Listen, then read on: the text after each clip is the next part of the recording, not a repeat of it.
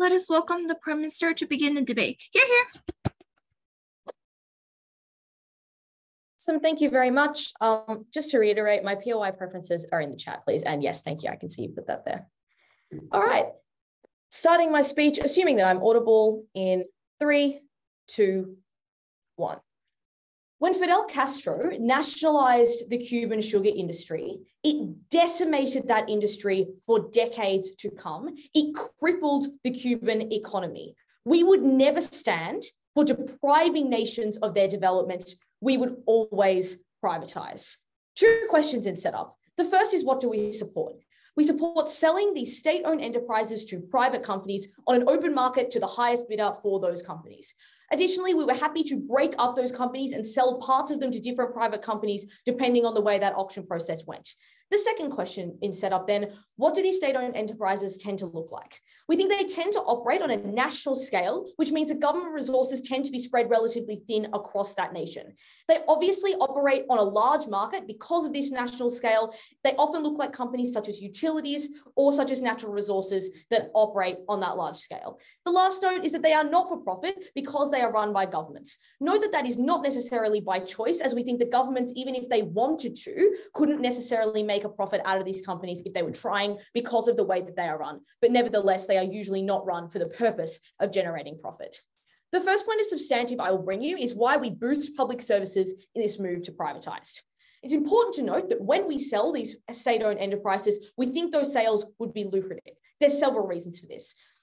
The first is that there is a guaranteed market for this particular company because that company exists already. That meant there was a certainty for whatever the buyer was, that they would make profit.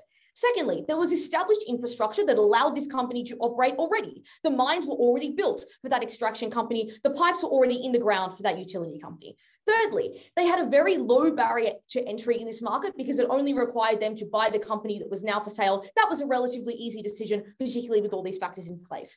Fourthly, we think that private companies could easily see that there was a large amount of room for improvement of these companies when they were run by governments, when they had to deal with a series of government bureaucracies and challenges that came along with that. We think it also meant that they probably had the ability, for example, to export minerals to foreign countries where governments wouldn't, and the ability to maximize efficiency in that situation of government bureaucracy. We think that meant there was a competitive market for these companies. That meant there were high bids. We were always going to make a lot of money for the government out of this sale. When the government was receiving millions, if not billions of dollars for these companies to be bought by other private corporations, as well as not spending any more money on the upkeep, maintenance, and administration of this state-owned enterprise as they do in the status quo, they were going to have a large amount of money that they could then repurpose. What do we think the government then was likely to do with that money? We think they were likely to direct that to the remaining provisions that they were doing as a government.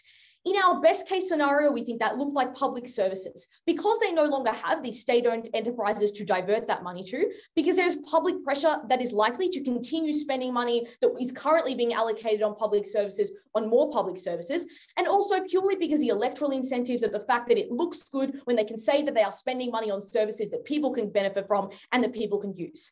You could not underestimate the impact of this within the debate, because this meant that there was more money going to services like health, like education, like social safety nets, that meant that people within these developing nations would live ultimately better, safer, and healthier lives. That was enormously important and something we could only achieve when we privatized these industries.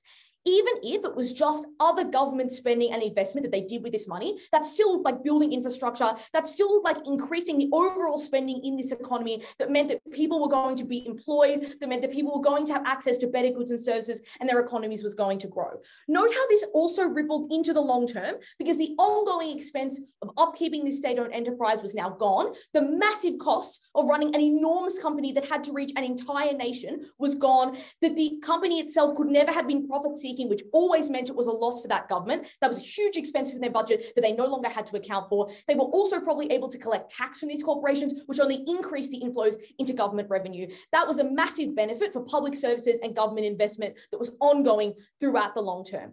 Before I move on to my second substantive about how privatization meant improvement for these businesses, I'll take that POI. Services such as healthcare and education would also be highly lucrative, and you could use that money for greater government spending. Would you privatize healthcare and education?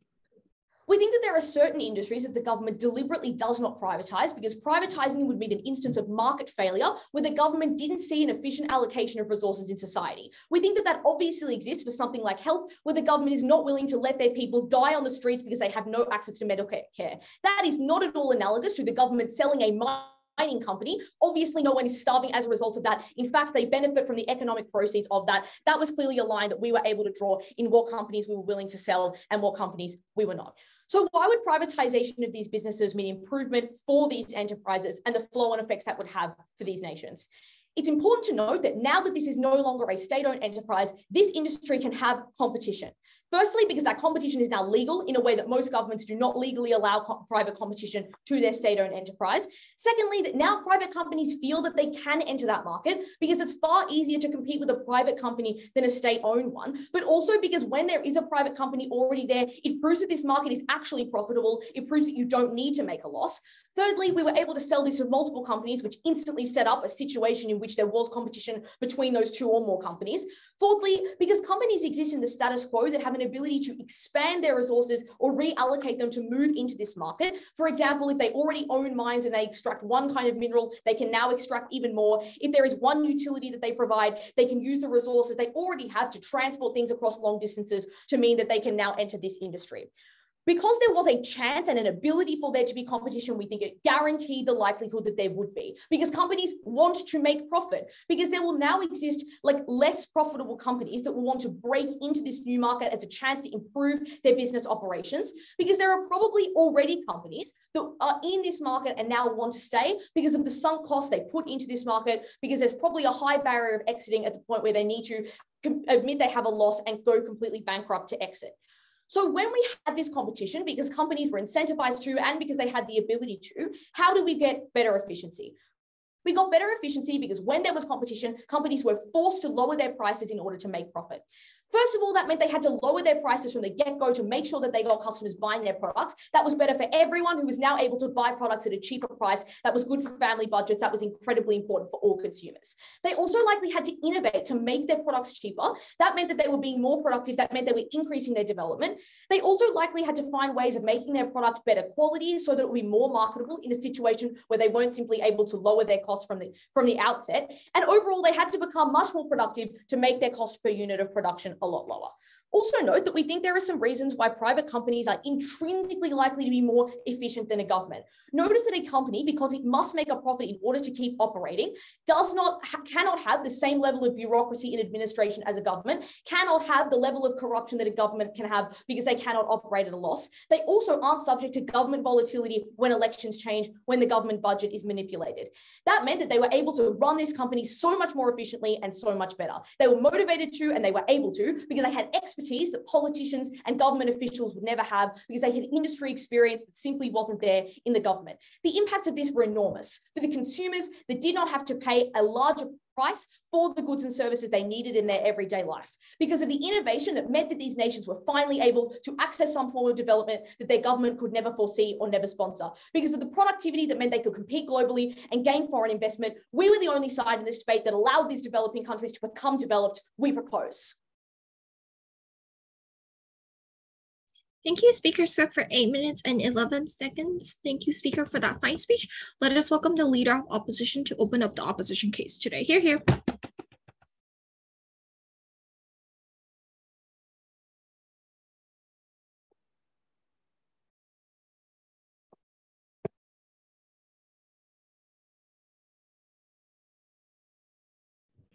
Hi, can I be seen and heard clearly?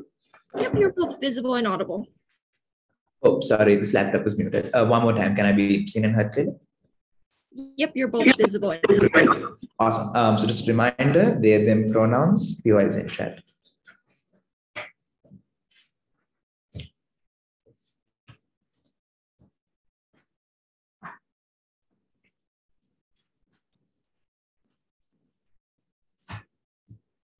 Prop would have you believe that these are just trivial industries that states have nationalized for their own personal gain. This is not true. In developing countries with extremely high levels of poverty, people are extremely dependent on state-owned enterprises for their livelihood. Access to things like electricity, water, public transport, not only for the use of these services, but also employment within these services. In the developing the world, the state is the largest employer of people. In India, over 500 million people are employed within the state sector. That is the problem with proposition, a failure to understand what state-owned enterprises really mean to people. In terms of context, I want to make it clear that the creation of state-owned enterprises came about as a reaction to the fact that no market existed at all or was very, very small within these countries. For example, the creation of the Indian Railway was spearheaded by governments because of the fact that there was no private company to do so, as well as the fact that many businesses in these countries are reliant on state-owned enterprises for things like electricity, water, and transport. I want to clarify the huge degree of dependence. Our counterfactual is thus where state-owned enterprises remain within the view of the state, and the government charges for these services and operates them at cost. The state can retain ownership over SOEs. We use the same fiat used on their side to engage in reforms, to instead do things like create incentives to increase efficiency by giving higher salaries for workers in the instance when they are more productive, bonuses to budgets on the basis of higher efficiency. So if the electricity board is more efficient this year than last year, we give it more of the government budget. Before I move to argumentation, very quickly point of rebuttal as to their context, with the rest of my rebuttal integrated into argumentation and flagged. I want to make it clear that it is very, very unlikely they'll be able to do things like sell in parts on their side of the house. This is just because the infrastructure necessary for this is so large that you can't have multiple owners. For example, water pipelines that stretch across a country, it doesn't make sense for one company to own half the pipeline and another country to own the other half. You have to have one company that owns all of it. So it will always be sold to one country. The second thing is that it's not going to be things in the vast majority of cases like mining or natural resources. Cuba, as an example, is pretty unstrategic because it's a communist nation that's one of the vast minority in the world. In most nations, this looks like things like transport and utilities, and in a lot of nations, also airlines. So what we're talking about on our side of the house, the majority burden in terms of things like transport, utilities, and airlines. Right. Before my argumentation, I'll take a point. If we are able, with private companies, to provide these services at lower prices and use an efficiency that means more employment, how do we not make the lives of people in these countries better? I'm going to prove that that's structurally impossible. First argument as to why you worsen accessibility to utilities on their side of the house. The context of this argument is that the reason many of these services are SOEs is because they would be natural monopolies under a free market. This is for two big reasons. Firstly, they are demand inelastic because people are dependent on them for their necessities, things like water and electricity. So these companies can raise prices and people have to keep buying at that higher price. The second is the nature of infrastructure, where it is hard to switch between providers because you can't do things like rip out the current cables you have and put in new ones. And there's high barriers to entry because even if they say that there is a low cost of buying it, there's also a very high cost for these companies in terms of operating it, which is why, unlike what they say, the barriers to entry are not low, they're actually very high. What this then means is that because companies are profit motivated, they do three things. One, they don't care whether people can afford it or not. All they care about is making a profit, which is why, especially in utilities, they can use a business model of few consumers and high prices to make profit, reducing the number of people who can access it, but price gouging to cover their red line.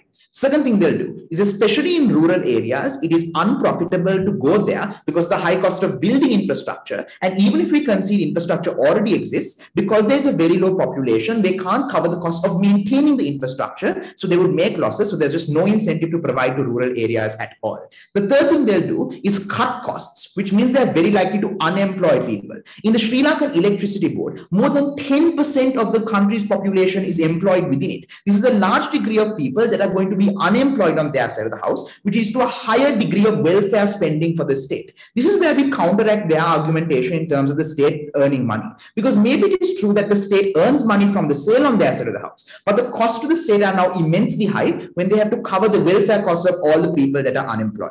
The impact of privatization is thus that fewer people get access to important utilities, price increases, and quality decreases because dependency on these companies by citizens means that they can reduce quality without having any backlash. If their side wants to now compensate this by doing things like subsidizing, that's a massive cost to the state for no benefit because these companies just continue raising the prices with no backlash, and thus you don't solve the same issue that they're trying to claim on their side of the house. Here's why it's better as an SOE. The state has an electoral incentive to make sure that these things are accessible, because they will likely get voted out if they do not do so. Even in rural areas, these are more likely to have resources on our side of the house, because these are swing districts, more likely to swing between one political party to the other, such as rural areas in India. For example, Kerala. That is why you're extremely likely to continue provision on our side of the house. Second, there is a government incentive to maintain industries like agriculture, which are the largest industries in these countries, that don't have any, private companies don't have an incentive to do that, so they won't go to rural areas. Three, governments can run these industries at a loss, which is a good thing, because you can provide people with necessary things like water and electricity, even during economic slumps. This may lead to temporarily higher costs, but it's better in the long term, because we can get people out of recessions faster as a result of less people being unemployed. The conclusion of this argument is that privatization leads to worse outcomes for the most vulnerable. Here's where I'm going to do some way up and directly deal with their argumentation. That POI concedes that privatizing healthcare is bad because of market failure. We've just proven that there would be an equal degree of market failure in the instance where you privatize these industries. So by principle, they concede that we should not do so. As a result, we've proven that their argumentation is flipped, and we've proven that all of that doesn't matter. The second thing in terms of response I'm going to deal with now is their argumentation on competition. We've now proven to you that for structural reasons, there will likely be a natural monopoly created. My second argument is going to now prove why corruption gets worse, and this creates a private monopoly more so on their side of the house. But before that, I want to deal with the argumentation on how competition leads to lower prices. This is not true, because consumers cannot switch between companies. You cannot rip out your electricity cables every time your company prices you up and switch to another electricity provider. So even if there is competition in the market overall, there will certainly be regional monopolies where one company can control city A and another company can control city B. Right. Second argument on why corruption gets worse. The context of this argument is that there's likely to be less scrutiny over privatization, because the process is largely opaque, because company bidding is private, and the people who are likely to most be affected are the least informed, i.e. the poor who have very little access to information. The process of privatization is thus likely to be corrupt, because politicians have an incentive to give these companies over to their cronies as a result of them being able to get money by sitting on the boards of these new companies. Thus, they're likely to not give this over to the best company, but rather to the government lackeys or the company who pays most, and they can continue making money and embezzling funds with much fewer checks, because you can't trace ownership back to the government. Even for non-corrupt states, this is still terrible, because it is these companies who now have control over utilities, but the state still depends on utilities for education and healthcare. As a result, you create corporate leverage over states. An example here would be Venezuela, where they privatized water, and then water companies forced governments to cut things like worker rights and environmental rights to allow them to pollute, because the government had no alternative, because they are now dependent on this company. On our side of the house, we get less corruption, because SOEs feel the effect of, because people feel the effect of losses of SOEs, and thus are less likely to want to have that taken out of their tax. And governments on their side of the house point to the free market as an excuse for lax regulations. It is on their side of the house that they worsen corruption and damn the lives of the poorest in these countries. Unjust oppose. Thank you, Speaker, for that fine speech. Speaker spoke for 8 minutes and 22 seconds. Let us welcome the Deputy Prime Minister to continue the proposition case. Hear, hear.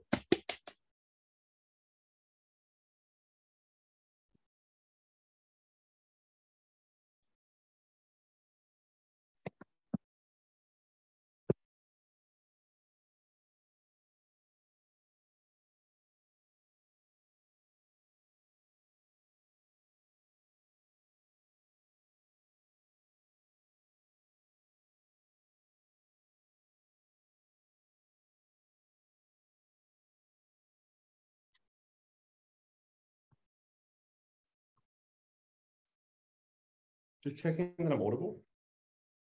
You're slightly faint. I'm not sure if it's because of a volume thing, but can you try speaking? Yeah, slightly clear, yeah. Perfect. Starting my speech in 3, 2, 1. I'm going to do 2 clear things in this speech. Firstly, I'm going to prove why we make these industries more accessible to the most vulnerable individuals. And secondly, I'm going to prove why we make governments better dealing with all of their material about corruption and things like that. On the first question then, which side makes these things more accessible? They make one big claim here, which is to say it creates monopolies. And when you create monopolies, you're able to dictate things like the price, because no individual is willing to disengage because you can just set the price to be whatever you want. This misunderstands how open markets work, which is to say, when a government has complete control, there is no incentive for other corporations to move into that industry, to move into that area. But what our side does is actively open it up. That is to say, even if you don't win the specific contract for this industry, now you perceive yourself to be a greater competitor because you don't think the government is able to like out-regulate you, out-manipulate you, just like model you out from your ability to exist, which is to say that under our side, we get open markets and we get competition for all of the reasons we give you at Live about how now countries perceive, rather corporations perceive the ability to get better change. They say that regional monopolies are different because consumers can't switch. Yes, you can, right? Like this misunderstands how things like electricity works, which is to say it doesn't necessitate a huge amount of infrastructure that these individuals cannot possibly switch behind. You're able to do things like just make choices like that. But secondly, note how they try to criticize us for only talking about one specific example. Obviously, things like airlines aren't like vulnerable to regional monopolies. If you access things like international corporations who now see that they can succeed, that is very, very different. Secondly, then, on rural areas, it is crucial here to note that rural areas not getting services is terrible, but it is probably symmetrical. That is because governments have a resource cap. They can only do so much, which means when they judge whether or not they're going to put resources into specific areas, they make the decision under the status quo not to put resources there. That is, that they recognize that the benefit for that many individuals, because the electoral incentive in regional areas is quite small because the voting population is small, they don't have the incentive to go in and actively make their lives better because the amount of infrastructure it would take is much greater than what the benefit is in terms of electoral incentive. But even if they do, it's important to weigh this up. That is to say, you need to note that the ability of governments to go into these areas and make good infrastructure is incredibly small because of the capital restrictions that they have. So under our side, when we're able to free up huge amounts of money because we're selling these corporations, we're getting greater tax and things like that, these governments are able to do things like prioritize education and healthcare. Note why they have the incentive to do these things. That is because, unlike services like electricity or whatever, you're able to mobilize different rural communities around specific things like hospitals, around education centers, in a way that you can't with electricity, in a way you certainly can't with things like airlines, which is why they have the incentive and are more able to do that under our side. But second, even if you didn't buy that, they're just more able to, right? Because the amount of capital you need to open a school and send a teacher there is incredibly different to building an entire pipeline. They just are more able and are able to change the decision-making calculus in terms of like how much difference they can make by sending in resources. Then they tell you that they are able to cut corners to maximize profits. That means they cut employment and reduce production. This is structurally untrue for the simple reason that obviously these corporations want to be profitable and want to be successful. And if they recognize that the way to do that is to keep employees, obviously you're going to keep them. But even if some corporations fire some people, you still need to reconcile with the fact that other corporations now come in and presumably also need employees, which means just like on math net benefit, obviously our side is better because we get more corporations coming in and of itself, more employees in that way. But even if it is true that we cut some employment, note that this benefit is incredibly marginal because the extent to which you're likely to fire people is small. So we're probably happy to trade this off at the point at which we can improve public infrastructure surrounding things like unemployment and other social services like that.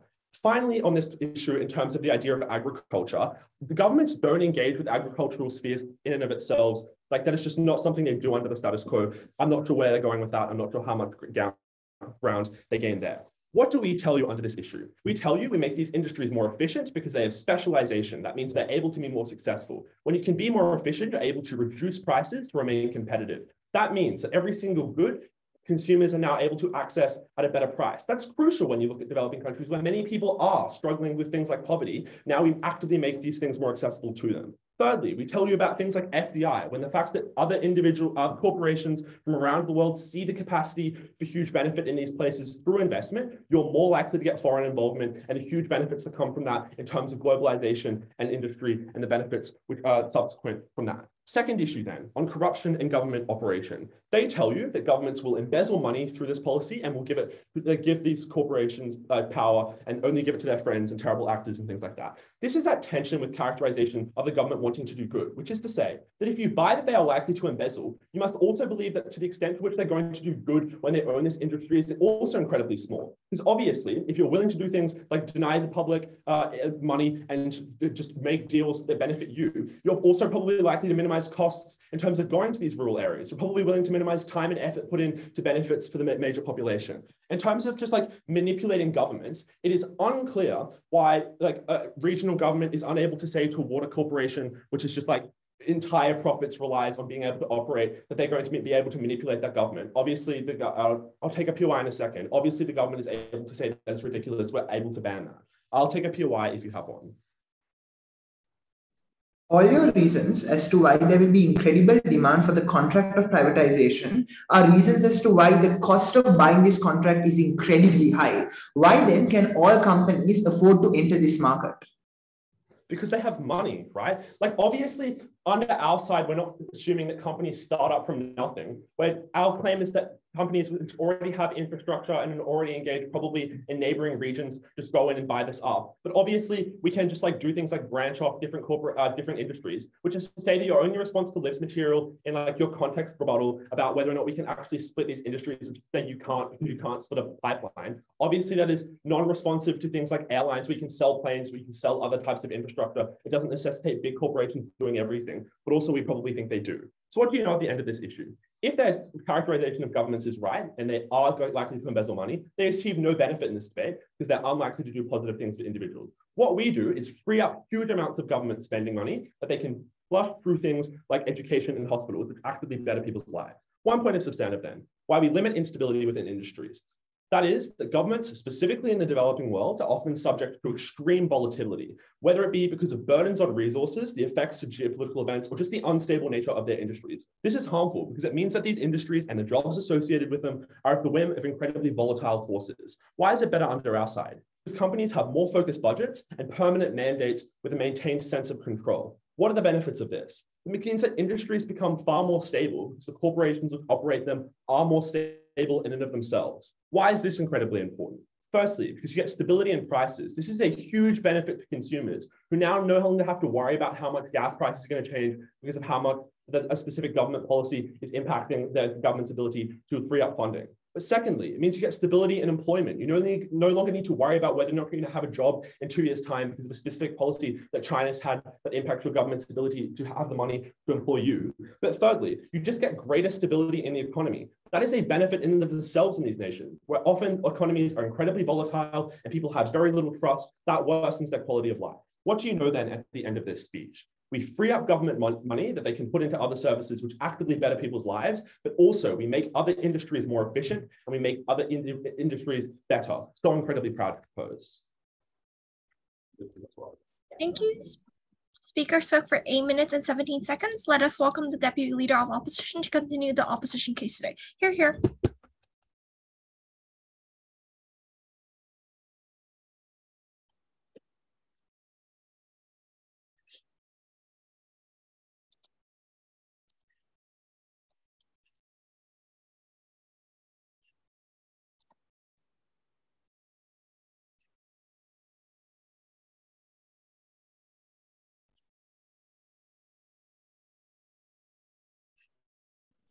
Hi, can everyone can everyone hear me now? Yep, you're both visible and audible. Thank you. I'd like POIs in chat, please.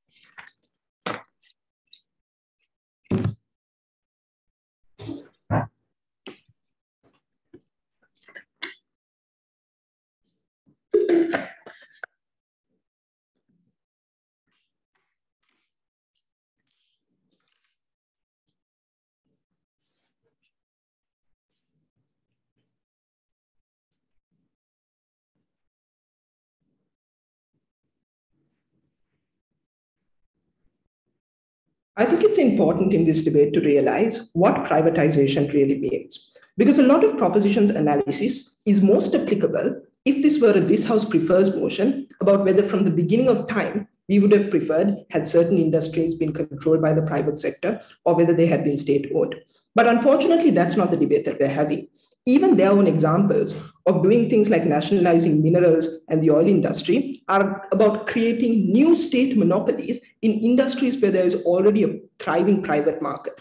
Clearly, states already don't do that, given that there is a limitation to the number of state-owned enterprises that exists even in countries like Sri Lanka, and given that states also don't have an incentive to do things like ban private competition. This debate is about taking existing state-owned enterprises and pushing them into the private market through auctions. The importance of this is twofold. Firstly, these are industries that people have already begun to depend on. Many people in countries like India and Sri Lanka already depend on state-owned enterprises for employment, and many people rely on subsidized services to be able to afford them. But secondly, the same issues of corruption, nepotism, and bureaucracy that they pointed out to you are likely to bleed into the process of privatizing these industries, given that you are taking an existing state-owned enterprise, which they presume is corrupt, and attempting to push it into private market. We think that the incentives of politicians to want to leverage this to their benefit will exist as well. This is important because it proves that even if state-owned enterprises are not perfect, even if in certain instances they are somewhat corrupt and loss-making, we ought to maintain them because the costs of trying to privatize them in a world where people are already dependent on them are far too high. This takes me to my first area of response about which side has better public services. I want to respond to the framing of this argument that proposition gives us, because they say that the sale will be lucrative because there's a guaranteed market and infrastructure, and you can maximize opportunities because you open up competition. I would counterframe that there is massive uncertainty associated with the profitability of these industries for two reasons. Firstly, most state-owned enterprises are fundamentally loss-making because people in developing countries have limited purchasing power, which means the state often has to intervene through subsidies to make sure that these services are affordable. So the vast majority of private companies would see this as an indicator that if they were to enter the industry, they too would make losses. But secondly, the only reason that some state-owned enterprises are profitable is because there isn't massive competition, given that the state has control over this through state monopolies. And so we think that private companies would deduce that even if these industries are profitable now, once a private market is created and competition exists, it would no longer be profitable given the ground realities within developing countries. This framing is important because it means that the idealistic version of proposition's model, where you will be able to partition off different parts of industries and sell each part to a different private company, is unlikely. The only conditions under which private companies are likely to want to participate in auctions to buy state-owned enterprises is if they can control the whole supply chain, because that is the only way in which they can guarantee that they are profitable, given that regional markets are also likely to fail in instances where the regional market that you own and buy is one that is rural and therefore less profitable. And so private companies would also want national control over these industries as opposed to being limited to a specific region. This proves that the most efficient companies are unlikely to be the ones who participate in these auctions. And even if they do, they're likely to place massive restrictions on the way in which the government can sell to them, even if the government isn't corrupt. This leads me to the second claim that they make, that the money will be used for greater government spending. The first thing that I would point out is that the profitability of these industries will require changes to the way in which state-owned enterprises operate. For example, reducing redundancies by cutting down on the bureaucracy that they wanted to talk about, which is really just pushing a lot of people into unemployment. The point is the money that they earn from the auction will be used to will necessarily increase costs to the government, because when people lose their jobs, you have to pay for things like welfare and unemployment benefits. So the amount of money that they have after they have accounted for the loss is probably far, far lower, given that the effects of things like unemployment compound over time. The third thing that they say is that this creates competition. The first thing that I would point out is that a lot of the benefits of having higher quality services aren't really very important with basic utilities. Like, I don't care about having like a very high quality electricity supply, given that these are basic utilities in nature. Any electrical supply is probably more important, which is why we think accessibility has to be weighed over the quality of these services. I would point out then that private companies will find it profitable in certain instances to pursue alternative business models as opposed to giving everyone equal access to these services. What do these alternative business models look like? Firstly, in areas with low population density, they are unlikely to enter the market, given that operating costs will be too high and existing infrastructure is limited. So they're concentrated in urban areas. They say that this is symmetric. I refuse to believe that no government has an incentive to give poor people in rural areas who are more likely to vote and turn out access to public services. To say that these people don't have access to basic utilities is simply untrue. But the second thing that I would point out is that on their side of the house, you can't guarantee that private companies will continue to provide the same supply of these services to the domestic market. So, for example, when they say you can just become more profitable by exporting, we think that that's a really bad thing, because if existing state-owned enterprises pivot towards an export-oriented model, it means the services and access to essential goods like gas, for example, is likely to be driven out of domestic markets and into foreign markets. Finally, their responses to our arguments. They say that they can open up industries and that this can prevent the creation of natural monopolies. But this is unresponsive to the claim that we made, which is that what makes things like water and electricity natural monopolies isn't the fact that there is a state monopoly currently, it's the very nature of this service itself. It's very difficult to tear out existing water pipelines from your home, given that that probably leads to a main water supply that goes to your region, which in turn leads to a water distributor. And so we think that infrastructure is often fixed, which means that people can't switch in between services, and that makes that process very, very difficult. Before I move on, I'll take the point.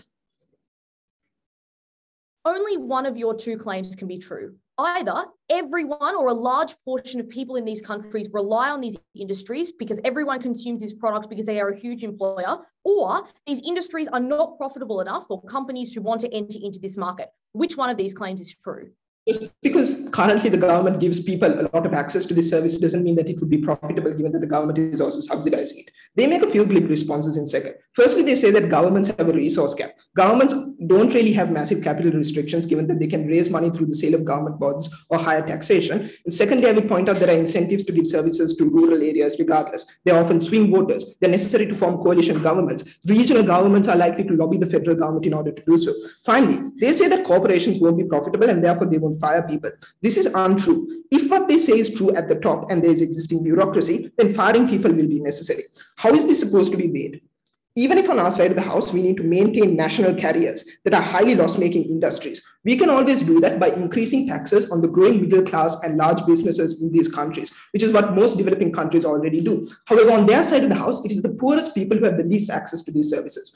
Finally, on reducing the effects of corruption, I want to point out that there is very little response to the analysis that we gave you, which is that even though broadly governments are responsive to electoral incentives, some elements within the government are corrupt. There are a number of reasons why corruption is better dealt with on our side of the house. Firstly, it is far easier to have scrutiny on state-owned enterprises as opposed to private businesses that are owned by state cronies, given that you need to discover the fact that they have ties to the state in the first place. But secondly, the state can always default to the fact that these are private businesses, and so they shouldn't be forced to give up their expense reports to the public, and we shouldn't have immense regulations on them, because the point of privatization was to facilitate a private market. And so there are ways in which the state can better facilitate corruption on their side of the house. Importantly, if the process of privatization puts state-owned enterprises into the hands of state cronies, where electoral incentives are no longer likely to lead to greater accountability, it means the effects of corruption are great on their side. For all of these reasons, oppose.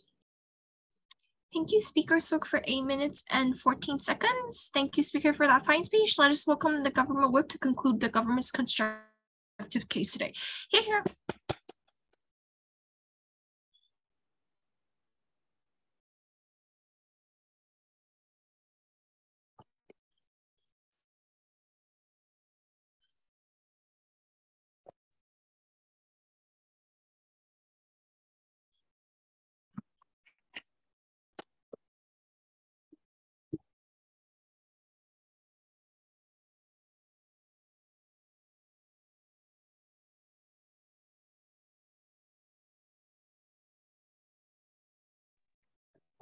It's fine. Guys, am I audible? You're audible but not visible. Oh, you're not audible and visible. Cool.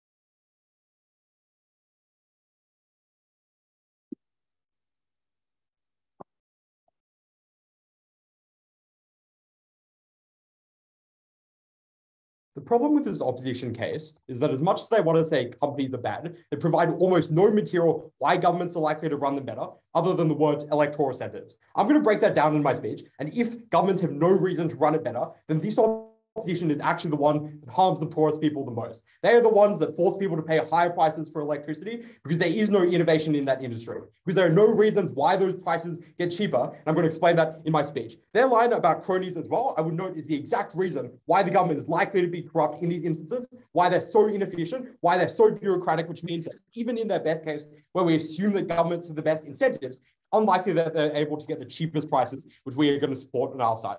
There are two questions in this speech. The first is, how does this affect these services? And secondly, how does this affect the overall economy of these countries? Starting off with the first issue, because it's the most important part of this debate, and it's clearly where we come out in top.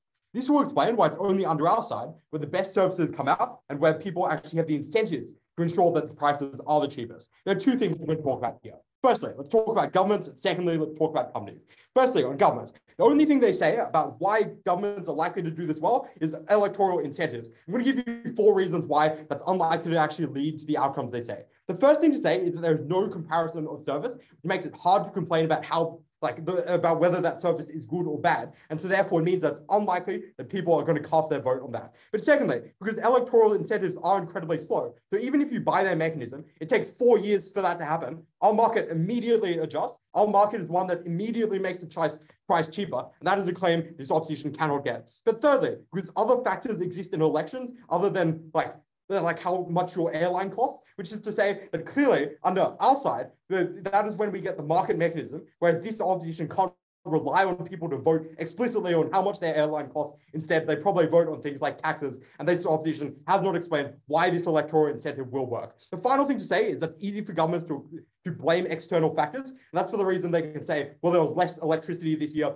because less was produced. It's incredibly hard for people to use that as a reason to vote them out. All that is to say that the one mechanism this opposition relies on, which is electoral incentives, does not work in this debate, which means that under their side, they have no reason to make those prices cheaper. They have no reason to make sure that electricity prices go down in the same way that companies do. But the second thing to say is that let's take this opposition at their best and assume that governments have all these really good incentives. Note that they don't explain how they can overcome the bureaucratic barriers that we point out from first. The fact that they themselves talk about corruption, the fact that they themselves talk about cronyism, which is more likely to happen under their side, because clearly it's much easier to investigate a company than it is to have the government investigate itself. And that's clearly why we win out on that. And it's worse under this opposition side. The third thing to say is that even if this opposition, even in their best case, ignoring all of that, makes it cheaper, they haven't explained why governments are likely to manage it better. Because cheaper, in their best case, is not always good if you're oversupplying something which you have limited resources of. Which is to say that if a government has short-term interest and they push out all the electricity in 4 years and do not have electricity for the next 4 years, that is obviously harmful. What we have under our side is a market mechanism that appropriately makes the price correct. It means that people can access it, but it means that people can access it sustainably. And that is what this opposition has not engaged in. So what we know so far is that this opposition does not provide reasons why the government is likely to be good providing this service. By comparison, we have for companies. So second, let's talk about companies. The first line of attack is that you don't service rural areas. 2 responses. Firstly, it is still profitable because the infrastructure already exists. The reason why it may not be profitable before is because you have to build up that infrastructure. But to the extent it already exists, it is still like profit in order to service that place, because you can still make money from it, even if it's less so than you might originally. But the second thing to say is that this is uncomparative, because it's unclear why governments with electoral and short-term incentives would be providing those rural places or other places with the services which they want to defend under their side. So clearly that's uncomparative and it's likely worse. The second line of attack is to say that these places are natural monopoly. There are 2 responses. The first thing to say is that we think that this is unlikely because there's no reason why you would want to cut out all the people in the market except the super rich. And the reason for that, I'll note, is because you want more people to access it such that you can make more profit overall. And note that even if you don't buy that, the other reason why you necessarily want more people to access it is because it grants you stability, which is to say that if you only have like a few thousand people who are flying your planes, you don't know when they're likely to fly those planes. But bigger your market is, the more stable your profit is, because it happens over a greater group of people. So the amount that they consume each time matters less, and that is what grants you stable profit. But secondly, you're unlikely to have a monopoly because lots of companies want to enter the market, and it's unlikely that they pull out halfway because of the fact that they've already invested, which means that instead they're likely to compete, they're likely to improve their service overall. The final thing that we explain is that there is a certainty because they know that the market exists, and that necessarily means they'll make profit. The only response here is that they'll only buy it from governments if they don't sell it to others. Firstly, that is not true because we think that governments are the ones who are able to set conditions, given that they're the ones selling the product, and they are obviously therefore the ones in power. But secondly, because even if you don't sell it initially to lots of people, obviously other companies can come in, they can build up their own infrastructure, and that is what triggers competition. The final claim here is that you can only have one pipeline to one house. We've already dealt with this at second, but I will note that you can build more, you can build more pipelines to one house. And it's unclear why this applies to a whole set of other companies, like Airways, which we talked about first. But the second thing to note here is that even if it is true, we think there is still competition, because if you are not efficient enough, other companies will choose to buy you out. And I'm going to move on to their final piece of substantive, but before that, I'll take a point. Your first speaker says that the reason these institutions operate and cost and aren't profitable is due to mass government subsidies to provide cheaper utilities. You say that these government incentives don't work and these are actually very expensive. Which one of these characterizations is true? What we said from first is that governments don't need to make profit. But that is the exact reason why governments don't innovate into the future. That is the reason why electricity doesn't become cheaper. That is the reason why these services don't improve. And it's only under our side where we have competition that makes those services better. What do we tell you here? Because note that they don't respond at all to our second piece of substantive, from our piece of substantive and second, about more stability. Because given that many developing nations are unstable, it is only under side proposition where where the instability of a government does not affect that entire economy. That is to say that if the government is unstable, that can take away resources from people. Whereas if we have multiple companies running around an economy, that necessarily means that you're unlikely to pose that risk and you're unlikely to have that harm. So the final thing I'm going to talk about in this speech is how does this affect the overall economy of these countries? And this is important because it drastically raises this burden. Because even if you believe that their services are slightly better, you have to weigh that up against the billions of dollars we give you on our side. We say that the money spent on infrastructure can now be spent on governmental programs because tax increases under our side, because the amount of money you get from the sale of these companies increases, and they virtually have no response other than to talk about employment. Let's deal with their employment claim here. We would say that we actually win on unemployment. And the reason why that's true is because when you have more companies operating in that specific industry, it means that they have to compete against one another, which means that they have to outdo each other to sustain themselves. What that means is that under our side, where you're trying to innovate more, you employ more people, you ensure that you are the one who can produce the service at the cheapest rate for the best price. And that is necessarily why we win on employment. Because when there are so many companies operating, that is better than a government which does not allow for that competition. That is better because governments have no reason to improve their own to improve their own product to the extent that they know that there will be no cost to them if they don't. At the end of this speech, what do you know? This opposition has not provided reasons why governments are likely to actually improve their service. By comparison, we have pointed out a simple market mechanism that allows companies to improve themselves into the long term, which this opposition has not engaged with. So proud to propose. Thank you, Speaker Stoke, for 8 minutes and 7 seconds. Let us welcome the opposition whip for to conclude the opposition constructive case. Here.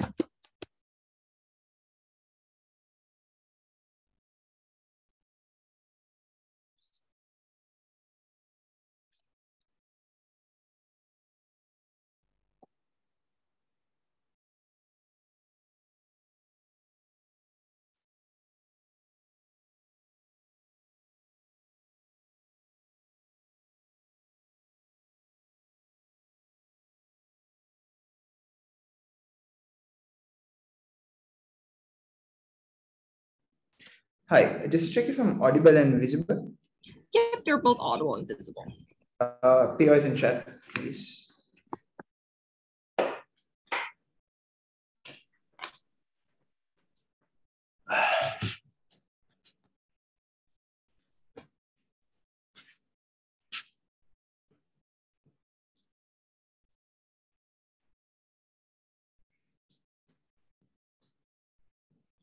Three questions in this speech. First on government incentives, second on competition and innovation, finally on accessibility and exploitation.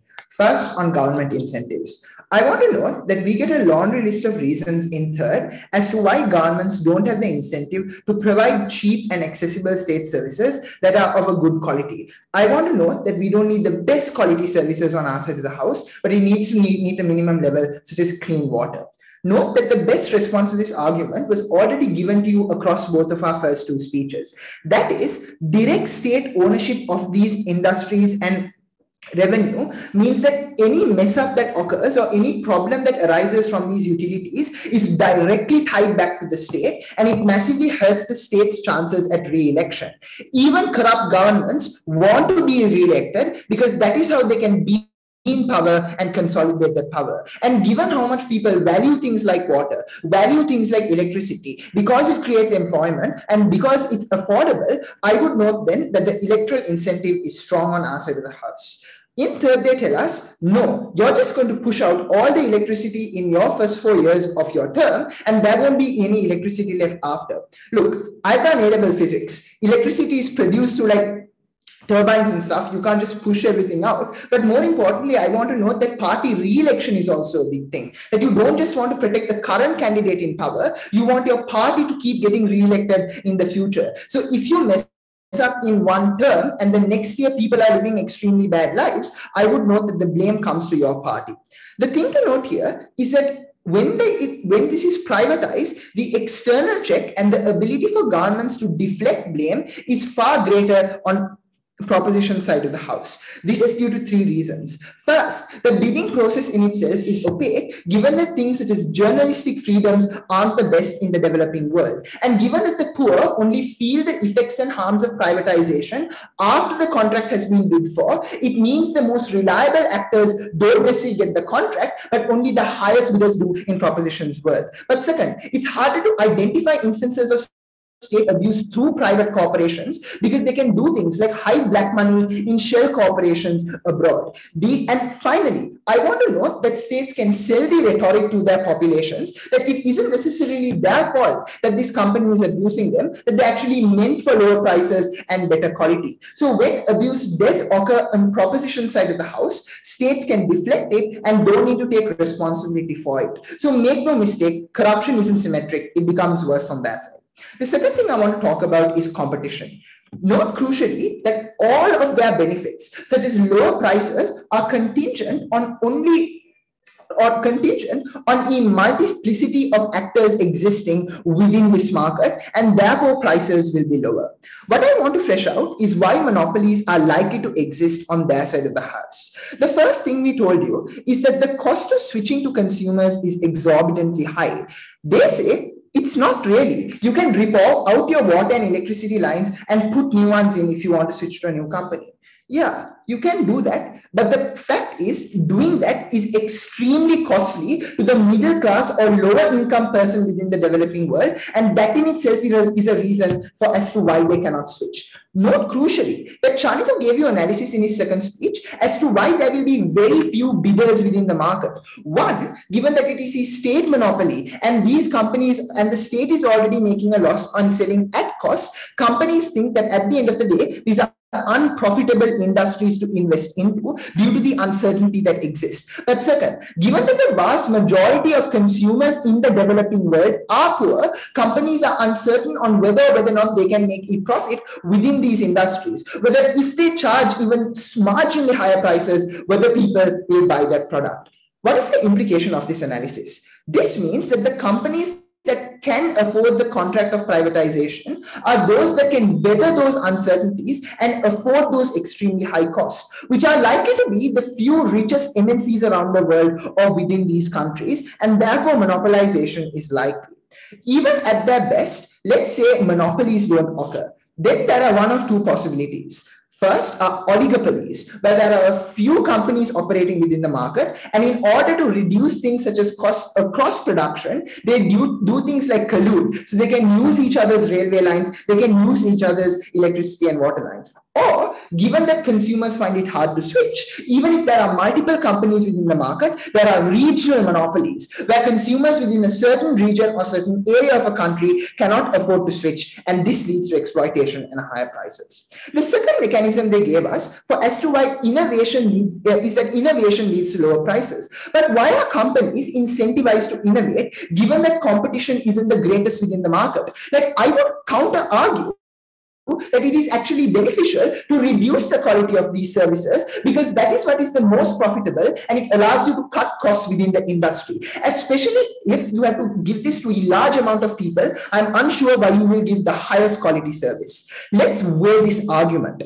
Even if the price is not exorbitantly high in proposition's world, it is still higher than it is in our world. This is because in our world, governments operate at cost, while on proposition's world, companies need to make some profit, if not the most profit, and therefore prices will be higher than they are in the status quo. To the poor person in India who doesn't have the capital to afford his child's education or put 3 meals on the table, even a marginal increase in prices is damning for that case. The final thing then is on exploitation. The first thing I want to flesh out is that demand for these services may be inelastic, but if many people can't afford it, they are forced not to use these utilities. So proposition can't hide behind demand inelasticity. But the way companies can make a profit is by switching their business model, which is, even if we reduce the amount of consumers, we will just charge the existing consumer base higher prices. This is a problem because when people can't afford things such as electricity and water, when they don't have the transport in order to get to work, this increases the cost of living to individuals, and it hurts states because states are the ones who have to create the safety net for these people. But second, I want to weigh this analysis because even if we are not talking about industries like electricity and water, and we're talking about industries such as mining, think about how mining is important for the exports of a state, how the raw materials that comes from mines are integral to export-oriented nations such as South Korea. So I would note then that this deals with their argument that we can get a lot of money by scaling state industries.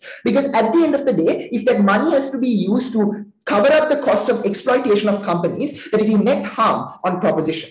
The second thing I want to talk about in this clash is on rural areas. First, in places that is existing infrastructure, the operational cost of companies is too high to operate. Given that few people live in these areas, companies find it more profitable to just not provide services to these areas. Given that these are the poorest people, they are the most vulnerable, and proposition harms them. Second, areas that have no infrastructure. I want to note that the only response to this was states won't do so either. But we gave you a multitude of analysis as to why states will do so. That is, there's an electoral incentive of swing states. Regional governments, for example, want to create coalitions within parliament in order to lobby the federal government. So I would note that rural areas are far better off on our side of the house. Proposition ultimately needed to prove that prices were so high in the status quo that there is a problem that requires privatization. They haven't done so. Oppose. Thank you, Speaker, for that fine speech. Let us Speaker spoke for 8 minutes and 16 seconds. Let us welcome the opposition reply to conclude the opposition case as a whole. Here.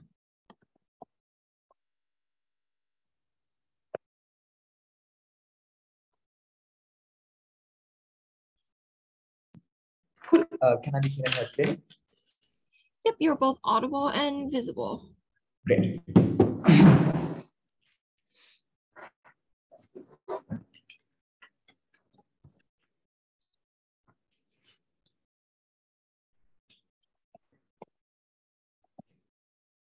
Two sections in this reply speech. Firstly, I'm going to go over the mechanistic contentions between the two sides. Then I'm going to go to the clashes.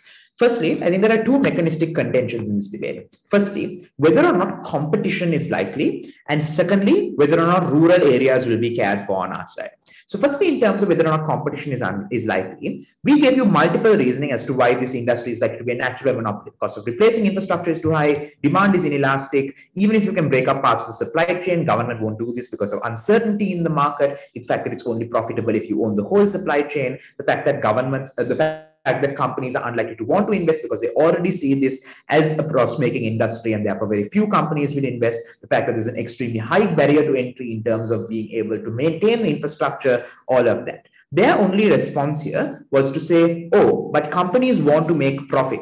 This ignores all the structural analysis about developing countries that means that these industries are never going to be profitable. Why it is required that you run them at a loss, and that's why it is only the state that is able to take care of them.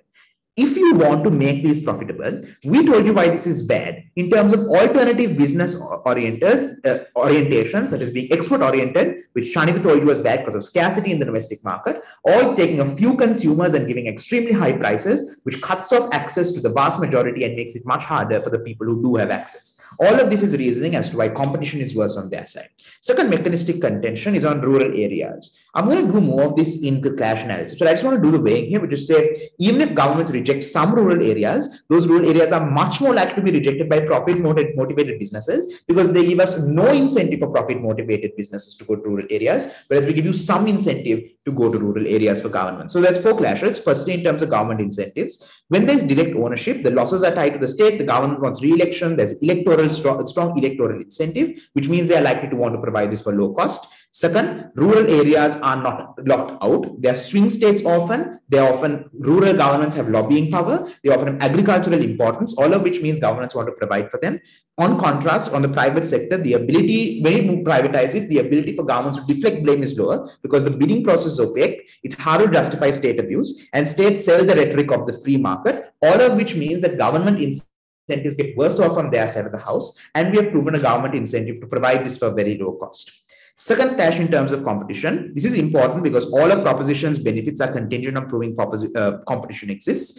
This is not true for the reasons we've told you earlier. The weighing here is that even if there is no monopoly, you're likely to have an oligopoly or regional monopoly, which makes it much less accessible. And you also reduce innovation because you really don't need to care about innovating if you control the whole market. The weighing of this is that even if the price is not exorbitantly high, it is still higher because it's government selling things at cost versus companies having to sell things with a profit, which is why competition is unlikely to happen and therefore exploitation, well, not exploitation, but companies are unlikely to happen and therefore prices are likely to be higher, less people have access.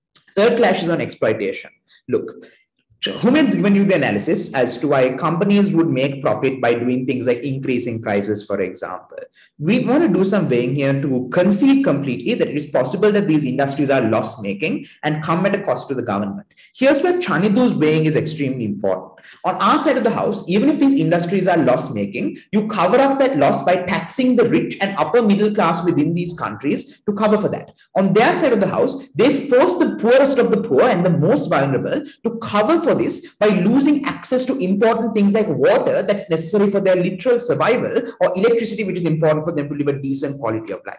So even if it is not things like electricity and water, we've already given you reasons why even things like mining are important, because the state needs access to that and the ability to concentrate the benefit for exports. The last clash here is the one that got least response, but it's extremely important in terms of social harms. The fact that cost cutting is likely to lead to increase in unemployment, which leads to an extreme increase in government spending, which undermines any benefit you get from selling it, and the fact that corporations get leverage over states where they can hold them at gunpoint and force them to impose policies like they did in Venezuela.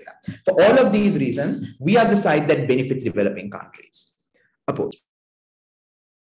Thank you, Speaker, for that fine speech. Speaker spoke for 4 minutes and 22 seconds. Let us welcome the government reply to conclude today's debate as a whole.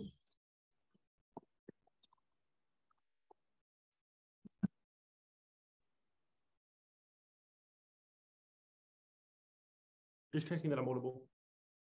Yep, you're audible and visible. Great.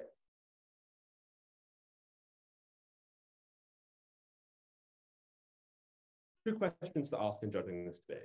Firstly, why the side proposition is able to improve these services and industries, and second, why we improve the overall economic and public services of these nations. On the first question, why we improve these services, I'm going to split this into two parts. Firstly, talking about the behavior of governments, and then secondly, talking about the behavior of these companies. Firstly, on governments. It is crucial to note that most of their benefits in this debate rely on governments having good incentives. Why do we think they do not? Their only claim here is to say that they have good electoral and strong electoral incentives. We respond to this in 4 key ways. First, we say that this in and of itself isn't enough because there's no comparison that voters can make so it doesn't impact their voting decision because they cannot decide that a government is less or more better at a specific thing than other corporations. But secondly, we say this mechanism is slow and that's harm in itself. Thirdly, we say that other factors matter to individuals when they're voting. So this is an insufficient bar to meet in terms of whether or not this is going to impact individuals' ability to make good choices. But fourthly, and crucially, we say governments can just blame other factors so that individuals are less informed when they make this ballot. This is all reasons why they don't do this well. But even if we take side Sri Lanka at their best and say they do have good incentives, why do we still win this debate? Because governments don't do this as well as corporations. That's firstly because of structural problems like corruption that they observe. The fact that you cannot have investigations into your own government be as successful as you could into other companies means that they lose out on all of those benefits. Second, it's the lack of expertise and skill, which is simply structurally and empirically true. They are less able to innovate because they do not have the same infrastructure, they do not have the same capital. Thirdly, it's the mismanagement of funds and lack of funds. Team Sri Lanka tries to run away with this debate by saying that they don't have capital caps. Obviously, that's a lie when most of their contextualization is pointing out people living in abject poverty. If they didn't have capital caps, they could solve their problems. They couldn't. They didn't have the same amount of money that these corporations did, so they were going to be worse at it. But even if they could do this well, it was still worse because firstly, they didn't have to come at a cost, so they had no incentive to innovate. This is material we give you at third. That is, they don't have market incentives which force them to continue to get better. So there's no incentive for them to get better. They continue to do the status quo. That is why these services are worse on governments alone. Secondly, then, let's talk about government behaviors. They try to make, company behaviors. They try to make one big claim here, which is that people in rural areas lose out. We respond to this in three key ways. Firstly, we reject it. We say that the infrastructure which already exists in these areas means that these companies are likely to just take over and to continue maximizing profit in these areas. Second, we tell you if this infrastructure doesn't already exist, then this is a symmetrical harm because governments are unlikely to continue going to the most rural areas to provide them with these services. But thirdly, we tell you we would trade it off the huge benefit we could get when we free up government spending to focus on other things. Finally, then, they make a ditch on monopolies and try to say this is the most important thing in this debate. We respond to it in one key way, which is to say that this policy enforces competition. They tell you in response that the companies will simply collude. Note at best for them, this is mitigatory and doesn't deal with the nuance and sophistication that we give you about why companies want to expand, about why they must be profitable given all of their framing about the scale of these industries and why that means we get better quality. The impacts of this are huge. It's the fact that now transport is better, people live easier lives. It's the fact we improve the economic capacity of these countries and we increase employment on their own metrics we win this debate. But even if you didn't buy any of that, our alternate path to victory is just that this improves overall economies and public services. The scale of employment they want to claim in this debate is insufficient. That is because more companies existing means you get more employment. On numbers alone, we win this debate. But second, it's to say that we could do things like rely on welfare. They try to make this a response. At best for them, it is mitigation, because it's untrue that when governments get this huge influx of capital, that they are going to waste it all on the unemployment benefits of these individuals. So at best for them, even if you wanted to credit this response at its fullest, you still couldn't give them this debate, because governments were inevitably going to have spare money to spend on things like education, things that actively improve the lives the world's most vulnerable individuals. Things that meant that you could go to a hospital and you could get treated for diseases or for whatever was ailing with you. That was why we won this debate. So incredibly proud to propose. Thank you, Speaker, for that fine speech. I'm Speaker so for 4 minutes and 16 seconds. Thank you all for that great debate. Please cross bench and shake hands virtually. Judges, let's go to prep room